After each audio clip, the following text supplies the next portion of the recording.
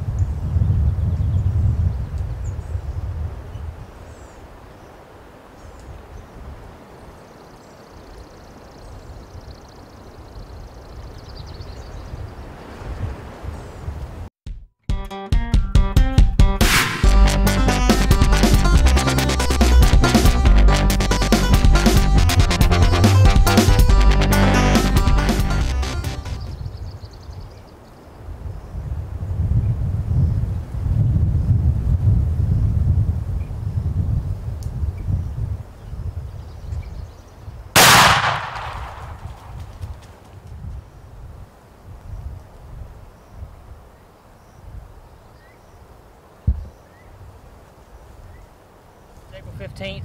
It's about to get dark. We're at the Double E Ranch in Enid, Texas, out kind of central West Texas, and hunting with some friends of ours. We met at a turkey seminar at Bowie Outfitters earlier in the season. They invited us to come hunting, and we've been here a couple of days, and we've been after this bird for a couple of days. We've called him in twice and couldn't get a shot, and he's roosted right here in this little canyon valley 2 nights in a row.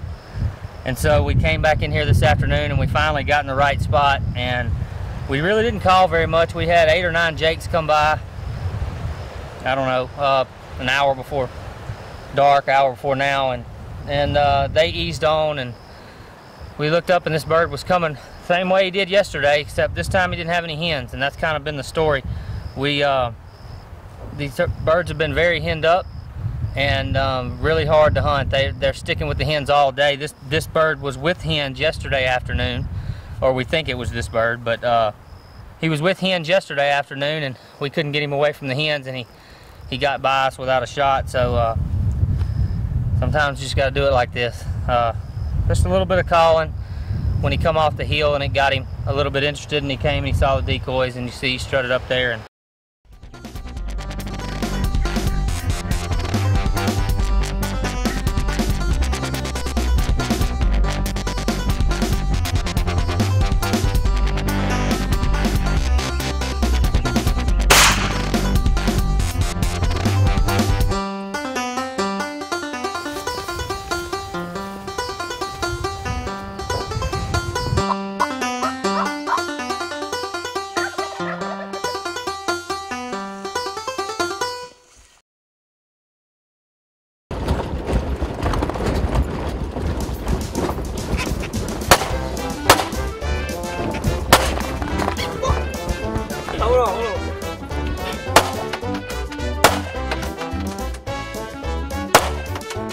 I just killed my first baby pig with a pistol.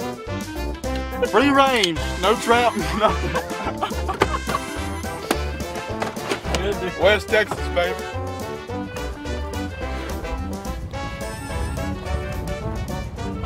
Headshot. Look at that.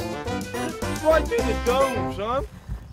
All right, shout out to Smith & Wesson M&P Shield 9mm.